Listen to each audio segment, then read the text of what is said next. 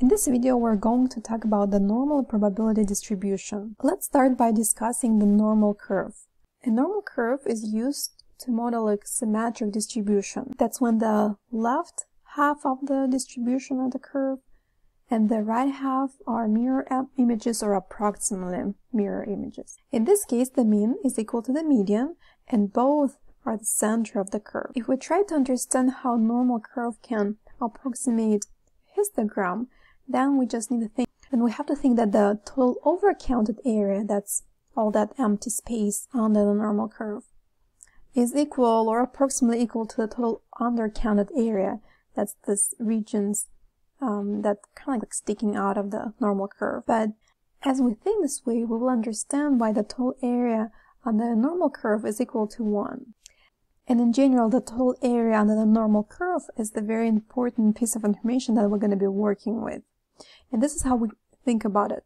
So, area under a normal curve within certain interval represents proportion of data values in that interval.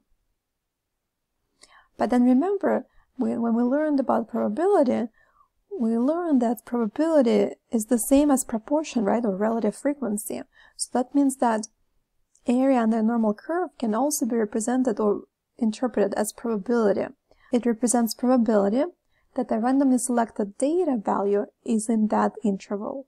So area has two meanings, proportion, but since proportion is the same as probability, then it's also going to mean probability. We said that area under the normal curve is 1, but normal curves can have different shapes. And this is the example of two different normal curves. As you can see, one is taller and one is wider, right? So the one that is taller, the blue one, that normal curve has, or the distribution, has smaller standard deviation. Remember, standard deviation measures spread of the distribution, so it has a smaller standard deviation. It means that data values are closer to each other and closer to the center for this distribution.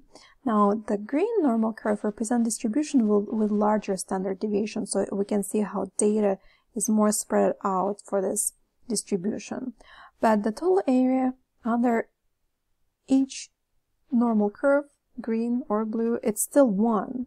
Better understand this, you can think about the normal curve as the amount of salt. If you have same amount of salt here, then no matter what kind of shape you make out of that salt, like a taller tower, or you smash it down and now it's wider but not as tall, well, the amount of salt is not going to change, right? So that's the idea about the area under the normal curve. It always equals 1, no matter how wide or tall the normal curve is. Let's refresh the empirical rule. Remember, so according to the empirical rule, we know that within one standard deviation of the mean, so mean is here right in the middle, right? We're looking at the sample mean. For the population mean, it's going to be the same idea. So within one standard deviation of the mean, so I make one step to the right and one step to the left, and my step is standard deviation, something that measures the spread. In this range, we have 68% of the data values. Now, if we make 2 steps to the right and to the left, and each step is standard deviation, so 2 standard deviations to the right, 2 standard deviations to the left, then within this interval, we're going to have 95% of all data values. And then finally, within 3 standard deviations of the mean, we have almost 100%, so it's 99.7% of data values. That's the way we just said that. It's in terms of proportions, right? So 68% of data, 95% of data, 99.7% of data. That's proportions. We can also describe empirical rule, first of all, in terms of z-scores and probabilities. So let's try it again, but now we're going to describe that in terms of z-scores and probabilities. So remember, our z-score represents the number of standard deviations the value is above or below the mean. If we're one standard deviation below the mean, then z-score is -1. So that's z-scores. But then also interpreting that proportion as probability gives us the following. the probability that a randomly selected observation has z-score between -1 and 1 is 0.68. And then the probability that a randomly selected observation has a z-score between -2 and 2 is 0.95. And then probability that the randomly selected observation has z-score between -3 and 3 is 0.997. Right? So we can find probabilities, certain probabilities that observation is within certain interval. But when we use the empirical rule, we have limits, right? Because everything is in terms of 1, 2, or exactly 3 standard deviations above or below the mean. But what if we're interested to find, let's say, what is the probability that a randomly selected observation is between -1.5 and +1.5 z-scores? Right? So somewhere in between those values. Can we do that? Or let's say 1.7 or 2.3 if we use those values. How do we find area on the normal curve in those intervals? And how do we interpret that area as proportional probability? Well, the good news is that we're able to do that. And we have to go beyond the empirical rule and either use technologies, calculator, for example, or special tables. So let's try this example. It says, find the probability that a z-score randomly selected from the standard normal distribution is less than -1.35. So notice that we're not using this kind of z-score when we describe the empirical rule, right? Let's see how we can do it.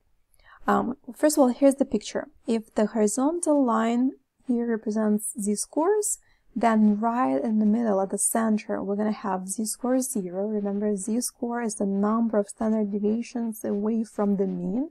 But right at the center here, we have mean itself, right? So it means that at the mean, z-score is 0, where 0 standard deviations away from the mean.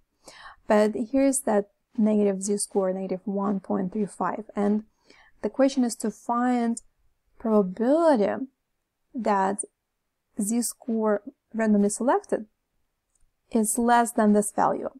And that's why this area to the left of -1.35 is highlighted. Remember, we just talked about how area under the normal curve can be interpreted as proportion and as probability. But how do we find this area? Well, for that, we're going to use what's called normal distribution table. I hope you have that table in front of you so we can learn how to use it together. So that table has two sides. As you look at the table, you'll see that the first column on one side has negative values, and on the other side, the first column has positive values. Well, these are z-scores. We know that z-scores can be either positive or negative, right? If it's above the mean, it's positive. If it's below the mean, it's negative. Now, the first column is z-score. Now, what is the first row? Well, the first row, it's also part of z-score, because this is how we're gonna split it apart.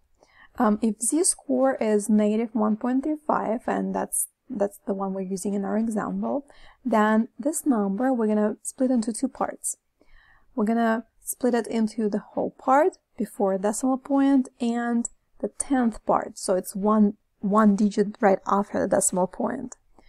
Plus, and then we're going to separate the 100th part, so that's the second digit after the decimal point. So technically it's 0.05, but you can think about it as just the last digit.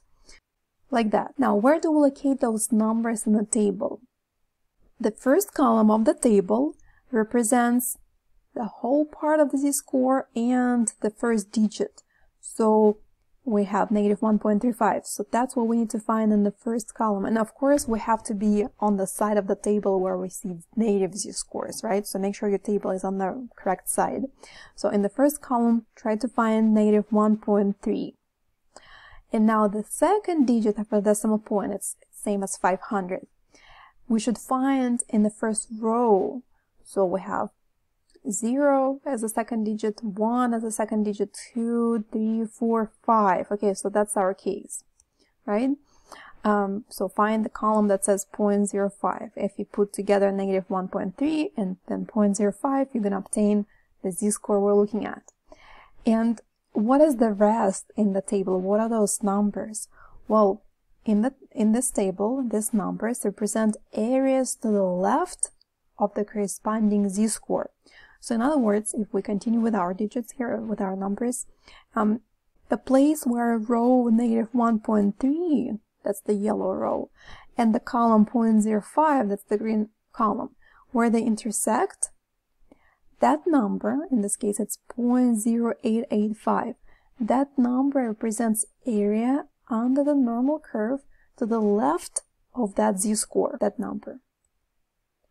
So that means that this pink area on the picture is 0.0885, but then that area we're going to interpret as probability. So we're going to say that probability that the z-score randomly selected from a standard normal distribution is less than -1.35 is this number, 0.0885.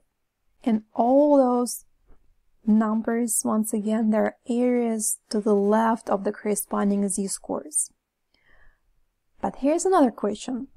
How do we find the probability that a z-score randomly selected from the standard normal distribution is more than -1.35? So what does it mean more? Well, it means it's to the right. Anything that's to the right. Well, so we need to kind of put it together. So anything to the right, it's over here, but then we need to find probability. Again, probability corresponds to the area on the normal curve. So in other words, we need to know area on the normal curve that's located to the right of -1.35. How do we find it? Keep in mind, one more time, that this table only gives us areas to the left. We can only use it for areas to the left of the corresponding z-score. It will never give us area to the right. But how do we find it? Well, here we have to remember the following. So, do you remember what's the total area on the normal curve? We talked about it on the previous slide. So what is the total area on the normal curve? Well, the total area is 1. If we know that the total area is 1, and we know that this portion is 0.0885, how do we find this white portion? By subtracting, right? So we need to take 1 and subtract 0.0885, and that's how we're going to obtain that probability.